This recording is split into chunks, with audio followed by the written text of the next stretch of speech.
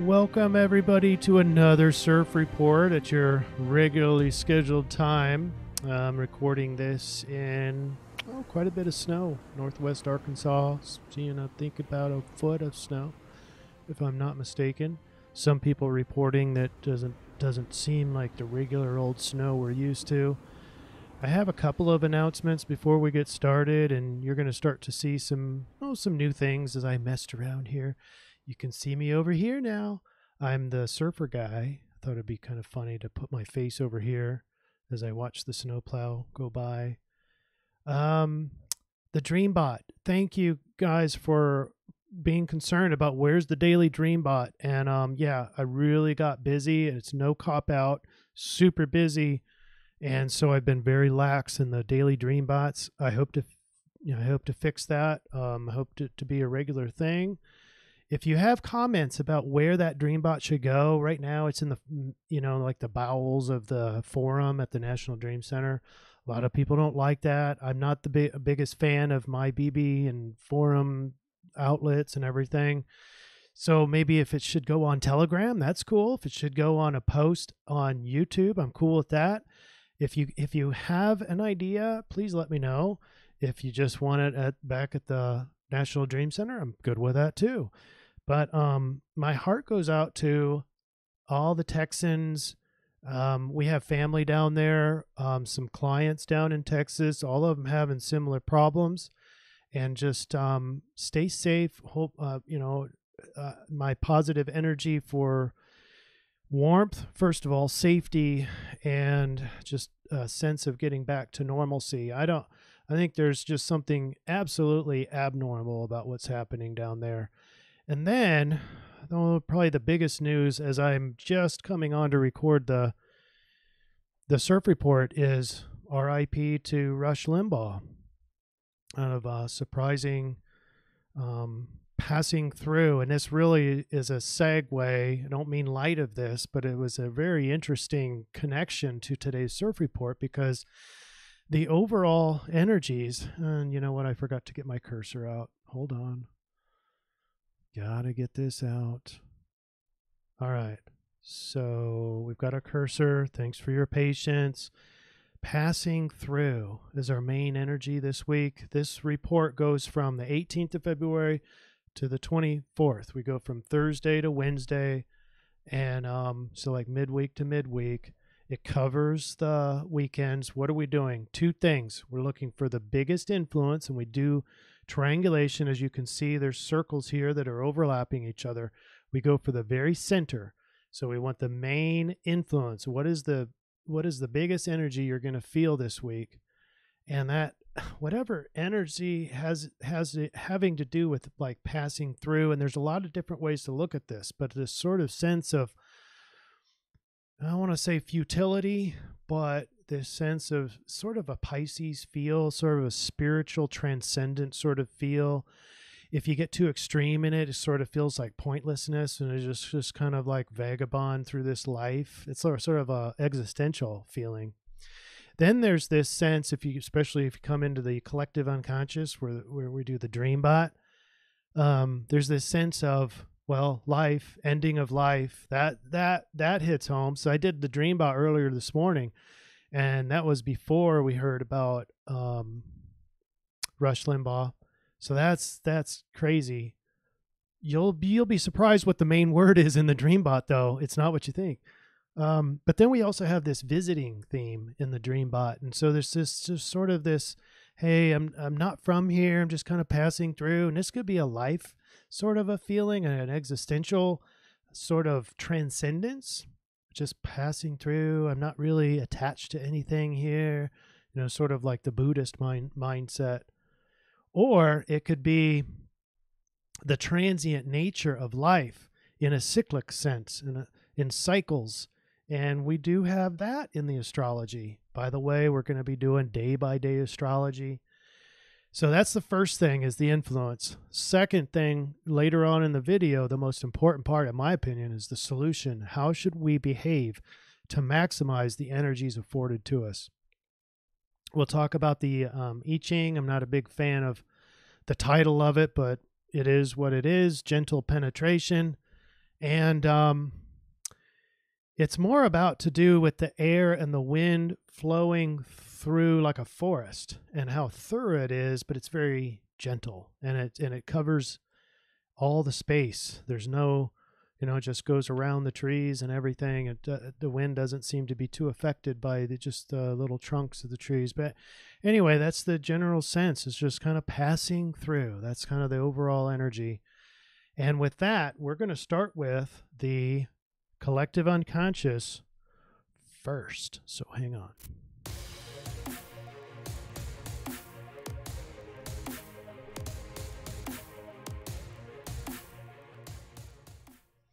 Okay, here's the collective unconscious. These are people's dreams at a collective level. All around the world, the dreambot goes out and looks.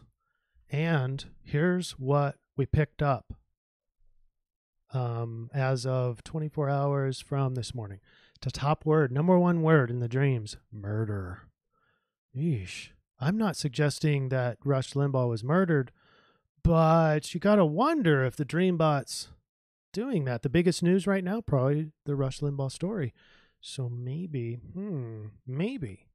I'm not ruling that out. But if you look at the overall context of the red arrows, it all points to like the ending of life, death, and in sort of an attack sort of a way.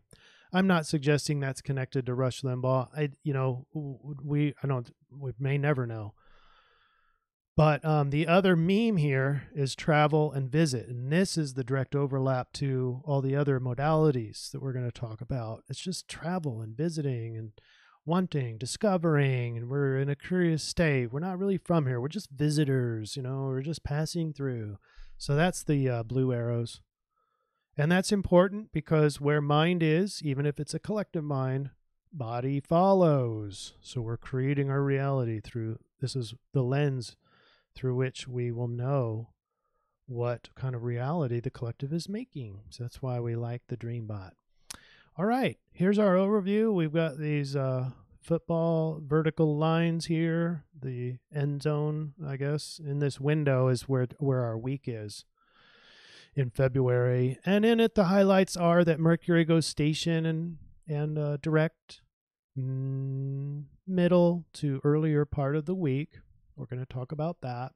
And this nice, oh my gosh, this really subtle, it's going to be subtle, but it's going to be a nice, fresh air of not massive change or anything. It's going to be more power to power, but in an earthy feel. As you come down into the physical reality this week, you're going to have this sense of power and not know really where it is. So it's a fresh change to all those reds and squares that we are so familiar with in the past few weeks. You're going to have a few more days of a lot of squares, tension, but it's like it's overdue. It's due to start aging out. You're going to see throughout this week, as soon as we start drilling down day by day, you're going to see that it's decaying off. And the biggest one that's left over is this Mars trine Pluto. It's really, really, I think it's going to be pretty cool. It goes exact at the end of our week. And then, of course, early after the end of this CIRF report, the next couple days, then we're working towards another full moon. This was going to be a Virgo full moon. We're not going to talk at length about it, but this week is related to that full moon. So let's get started. Thursday, the 18th. This is tomorrow for those of you, the hundreds of you that are going to see this video on Wednesday afternoon, the 17th. On the 18th, you're going to wake up to the sun in Pisces. And that's going to be a whole different feel. It's it might be jumping into the ocean, but because it's water, Pisces water, and they're the fish. But I think a lot of you are going to feel even more transcendent from where you were. Like, there's kind of an irony here because Sun in Aquarius is real distant and sort of airy, but dull. The Sun is dulled because it's in detriment in Aquarius. When you jump into Pisces, Sun comes alive, but you're sort of doused in spirituality, transcendence, there's the irony, because Aquarius thinks they're transcendent because they're out here, but the Pisces really are connected to the all that is, even the ones who think that they're all alone. And they're the ones who are most connected to others at a more of a collective level. And so you might get telepathy, you might get mysticism, you might get some precognitive dreams, especially as we roll right over. So tonight, Wednesday night, to pay attention to those dreams. They might be very mystical as the sun is making its transition over to Pisces. And we already know that Neptune, let me darken this so you can see it better. We already know that Neptune is there. Neptune we haven't really talked about a whole lot, except last week we had that real nice quiet opportunity with Mars. And when everything was all conflicted and tension, if you can't do anything else, remember, we were going to take your yang and just go into your dreams. Just let yourself wander, illusions, fantasy, let your imagination go wild. Well, now it's going to be even easier with the sun going into Pisces as well. Now, where do we go from here? There's a lot here that's going to stay the rest of the week. This is the last few days of the tension. That's the 90 degrees. Those are called squares in the red. Those produce lots of tension, lots of conflict potentially, but it's basically a 90 degrees from planet to planet, and the energy has a hard time going through to the other planet. And so they're sort of isolated, they're in tension. But these are the last few days of it. And the only one that remains, mark my words, it's going to be Uranus square Saturn. And later on this year, Saturn, I think in May or June, don't quote me on that, but Saturn's going to go in retrograde, and it's going to keep this square going. It's going to keep the square alive. And so we're going to be talking about that extensively. It's a big energy that's going to affect us for the whole year of 2022 and possibly 2021 and beyond.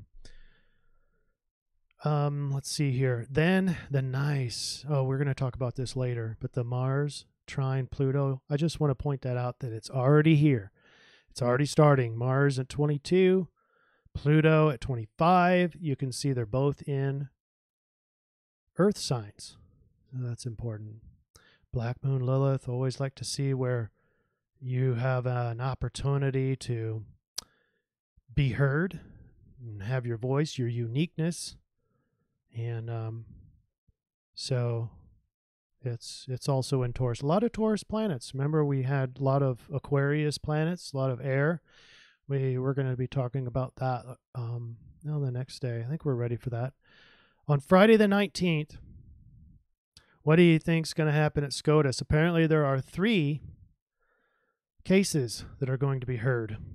And do you think they're going to be heard in one day? Think they're going to be just thrown out? Possibly.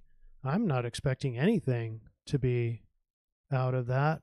But, I'm not completely down on life and negative about the outcomes of these things, but I just know how rigged everything is, and I guess I'm more of a realist than anything. Speaking of realism, or not, look at how many air planets we have, including the North Node. There's 6 of them.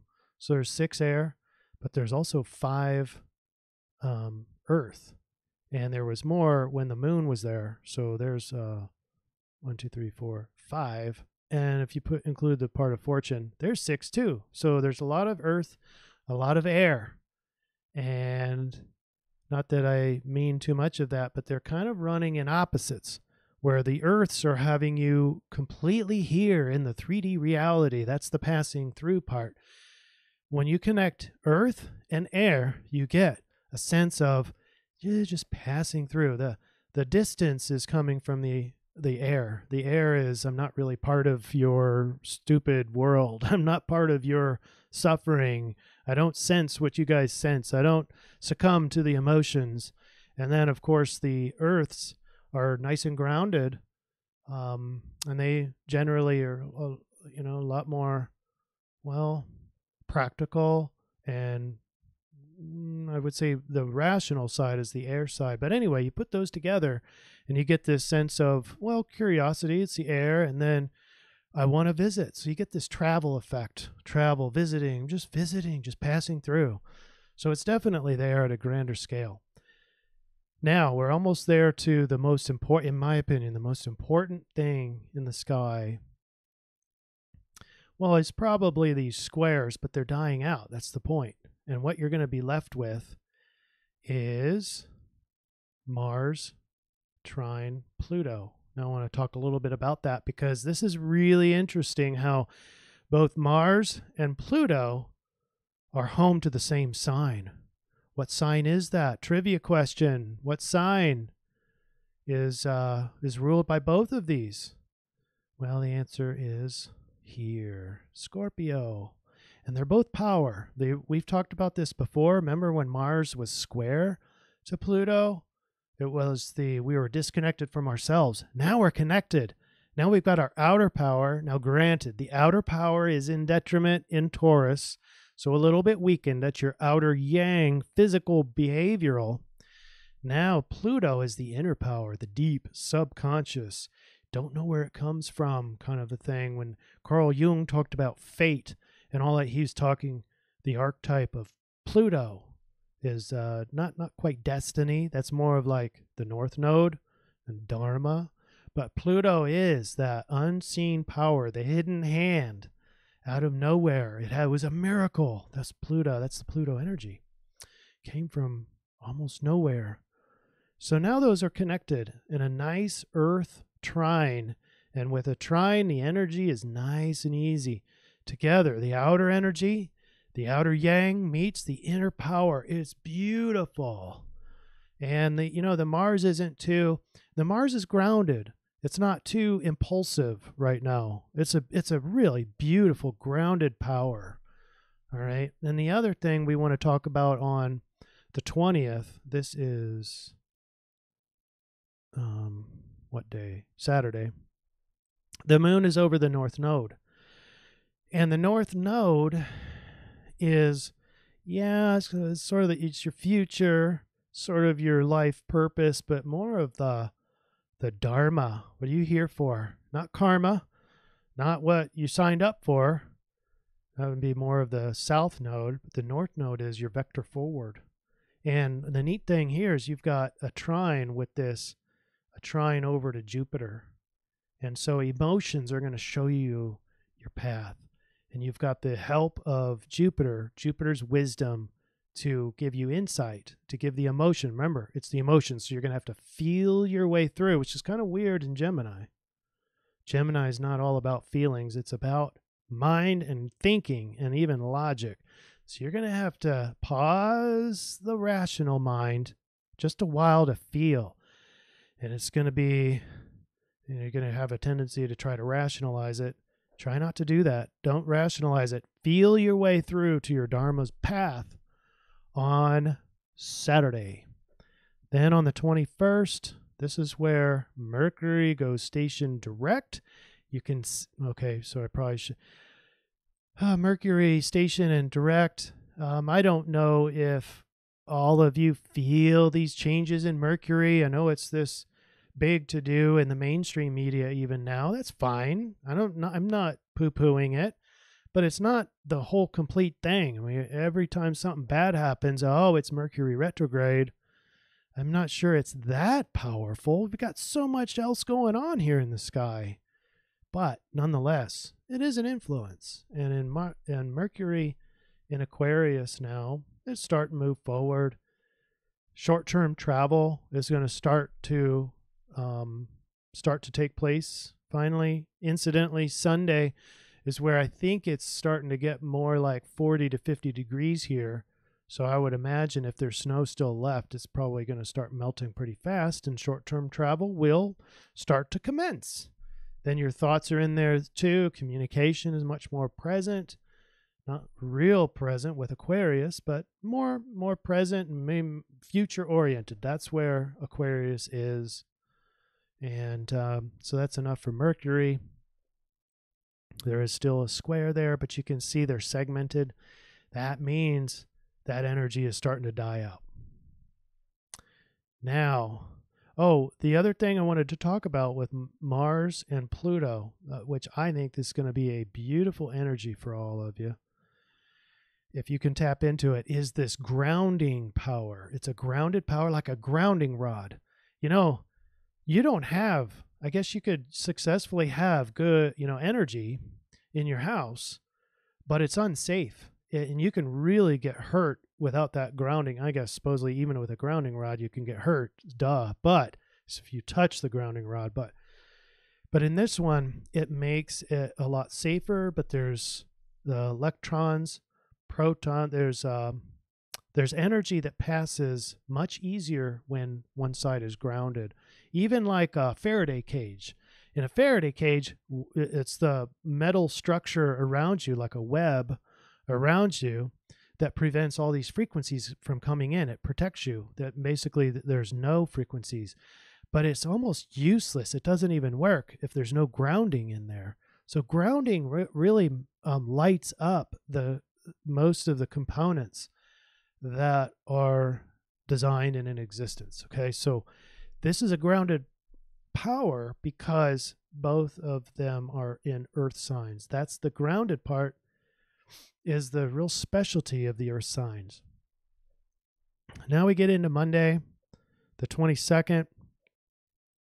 We have an opportunity developing. This is the sun now. The Pisces sun he's now used to being in Pisces and the transcendental stages and the mysticism and the dreaminess of it. But there's a nice opportunity with Uranus. Uranus is eccentric, change-oriented, but also very insightful, maybe inventions.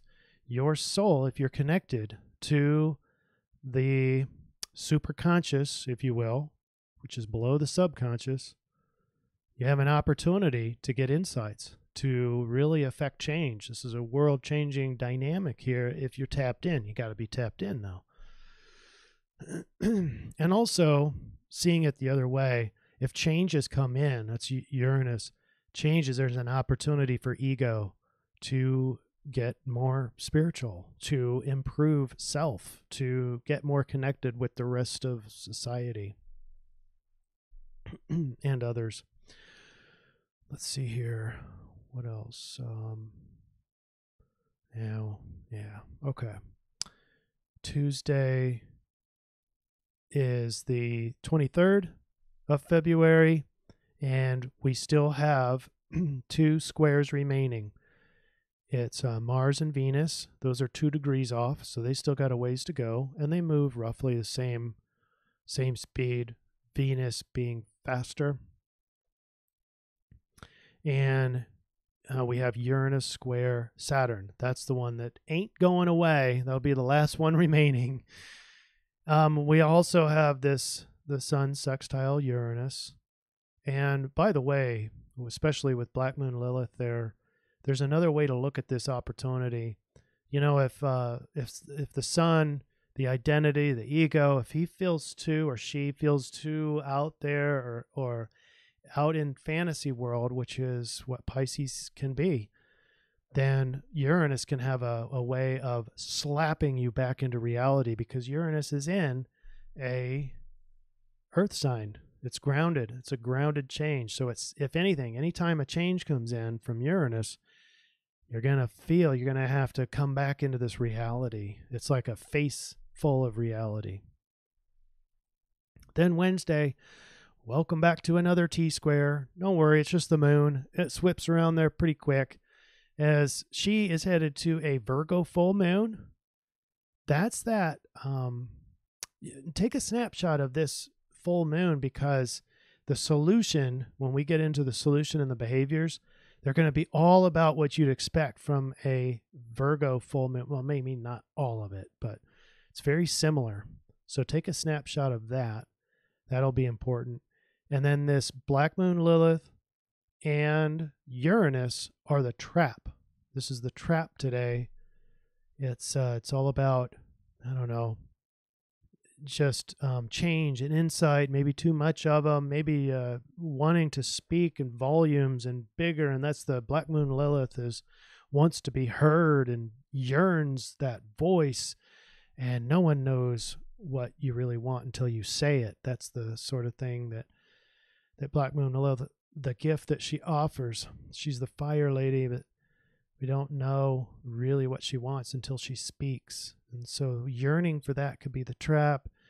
Yearning for change could be the trap. Generally speaking, when you have a T-square, when you have two 90-degree angles and you get caught in this trap, the answer is to go to the opposite side of the zodiac, and voila, guess what you have? You have the part of fortune in Scorpio, which what? It reminds you of the two owners, or the two planets that are home to Scorpio, Pluto and Mars, and they are in that trine. So it's all together. It's that Scorpio energy can be your solution, just to realize your power, realize your inner power through your passions. Right, all the people walking today. It's great. It's awesome, but it's cold out there. All right. The I-Ching says 57. We only have one change line. It's wind over wind. You see, gentle penetration is that there's nothing that stops it. You know, wind over wind, it's just wind. And it's gentle. That's the key here.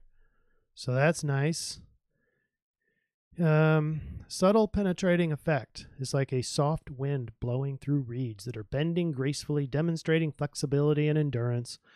This symbolizes a quiet, relaxed effectiveness in action. Small forces can add up to produce lasting results. Great. Wonderful. Gentle penetration bodes well for new relationships or enterprises.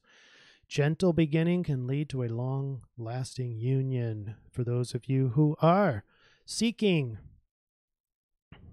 Well, this is a good time for that, and we'll get to that when we get into the solution, so hang on. Now we need to cover line 5. There's line 5. Remember, it starts from the bottom up. 1, 2. This is the Chinese I-Ching hexagrams, and the change line is at 5. So we go line 5.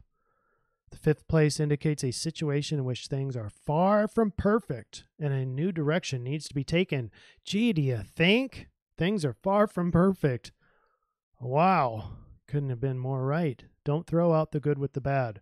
So don't throw out all of reality just because parts of it, or even the biggest part of it, is bad. Continue making changes and adjustments until the situation is aligned with your true purpose.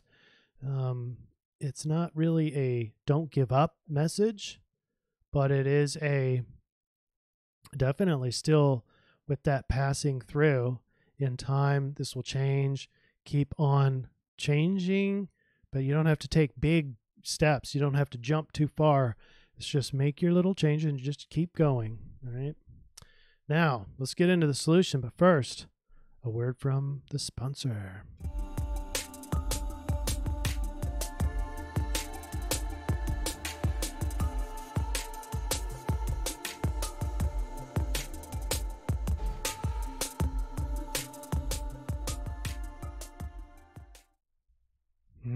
Here we go with the solution. When you put in that change that was at 5, you reverse it. You reverse the polarity from yang to yin, and it becomes mountain, this trigram, over the wind trigram, mountain over wind, and it becomes 18, repairing damage. This should be exciting because remember, this is the solution. This means that starting now, everything that we're seeing should be enacted in some way in your behaviors. So here's what 18 says. Something is rotting. It is time to repair the damage. Now, in your mind, be thinking at the collective level, but also internal. As above, so below. It's in the stars. It's in the I-Ching. It's also in Washington, D.C. It's also around the country, but it's also within. So don't be pointing a finger without looking within. In the world of human affairs, self-indulgence and corruption grows like weeds in an untended garden. Yep, there's corruption everywhere. They must be faced squarely and rooted out through bold action. Yes! Isn't this what we wanted to hear? It must be happening this week, folks, even if you don't see any evidence of it. Eliminating corruption and the sloppiness that leads to it is an ennobling human enterprise as it clears the way for fresh new beginnings. Such repair ultimately leads to supreme success. Yay! I've got all these yays in here as my notes. This is time to be, now this is at the personal level, okay? This is time to be lean and efficient. The weeds must be rooted out before the whole garden is lost. Fighting decay, indifference, and corruption is not a simple matter. The steps must be evaluated carefully, and planning should precede action. Resist the temptation to strike out prematurely, so we need patience. Gather strength around you and marshal your inner resources. Arresting decay requires a strong effort. When you do act, pay close attention to the process. Make your strike as precise and clear as the path of the surgeon's knife. Yes, so I've got the questions. Is there more arrests here? But caution, start with your individual weeds, right? So we see both here. We see, yeah, there's definitely corruption all around us that hopefully we can clean up, but don't forget about yourself first. Yeah, that's part of the collective. When you clean up yourself, you do your part in cleaning up the corruption around us. So let's get our zodiac here. It's our calculator. Now, let me orient you. This is January 23rd, but it's the same the whole way through, because I'm picking this Mars trine Pluto as our main energetic influence. It gives us the power to just walk through this land, walk through this life, passing through. And I picked the Pluto side because Mars is in detriment, and Pluto is a lot slower. And so this hexagram stays right through here. We basically project out where Pluto is, and it happens to be in 61, hexagram 61 of the Rave Mandala. That's human design. And we have a solution of the Sidereal Astrology of Sagittarius. So let's start with 61. What is that? It's the gate of inner truth. It's the awareness of universal underlying principles. Now, if you can see, it's hard to see, but we're on line 3 in that hexagram. So line 3 is interdependence. It is exceedingly difficult for truth to stand alone. The ability to establish relationships. Let me zoom in. The ability to establish relationships for the actualization of truths, and through their nurturing and protective power to ensure the stable environment which they can continue to grow. If you make truths, if you find truths in today's environment without first cleaning everything up, you're going to find false truth. So we see the connection and overlap with the rest of what we've already figured out today. The pressure to know enhanced through collaboration. So the key here is collaboration is now the new truth. You're not going to be able to get to any absolute truth with just truth by itself.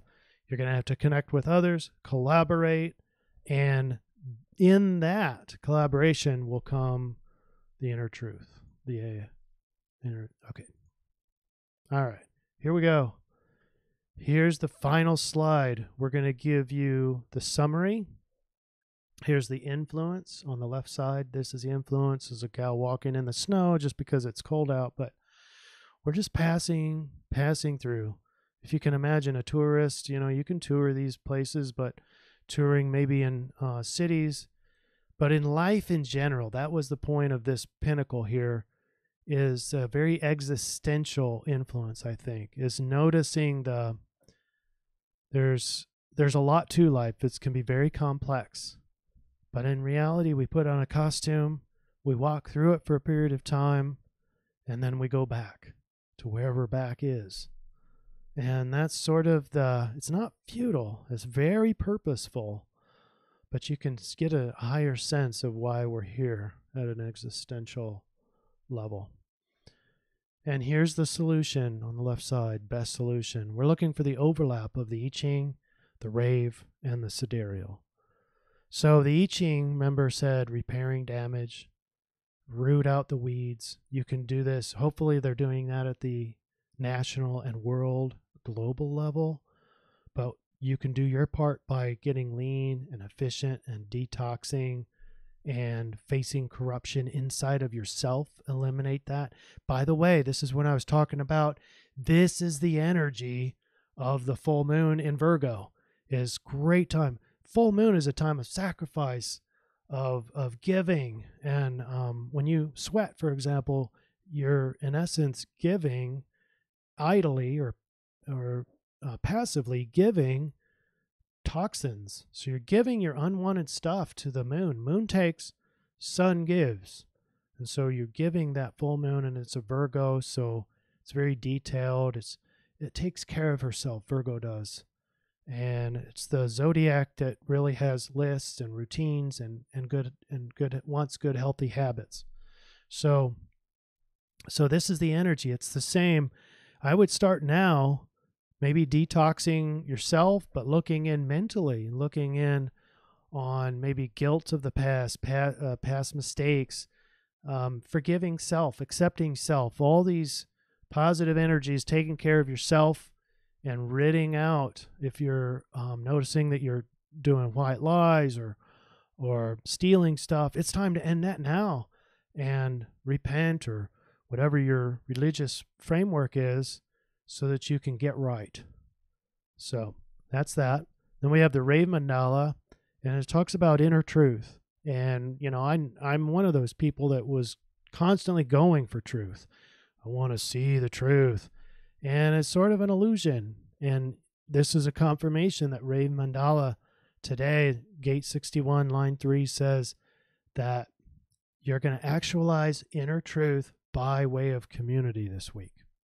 And then down to the Sidereal and Sagittarius, there's some downsides. There's downsides to all these signs, but we're expansive, free, wise, doesn't like attachments, optimistic, philosophical, spiritual.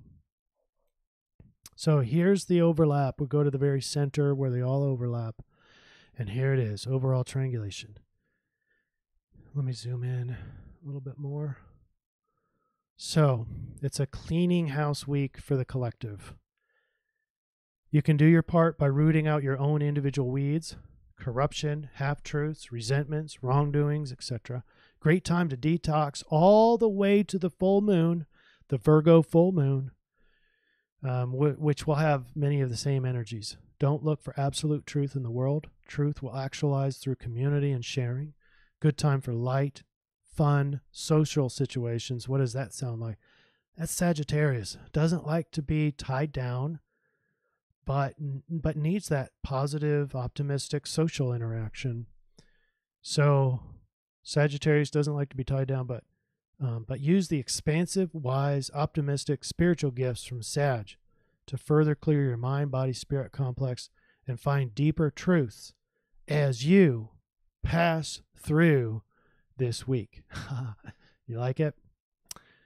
All right, everybody. Thanks. Welcome back to the normal regimen of CIRF reporting. I hope you like these better or whatever. Comments are welcome. Thanks for your shares and likes. I appreciate every one of you. And stay safe out there. Stay safe. Stay warm. Make sure you drip your faucets. I just talked to a fireman this morning as a client, and he complained it was so busy today or last night with pipes bursting and fire the fire hoses or whatever in the ceiling going off, alarms going off, apartments being evacuated because of a false alarm, all to do with the bursting pipes or whatever. So stay safe, stay warm, and have a great week passing through. All right, everybody, take care.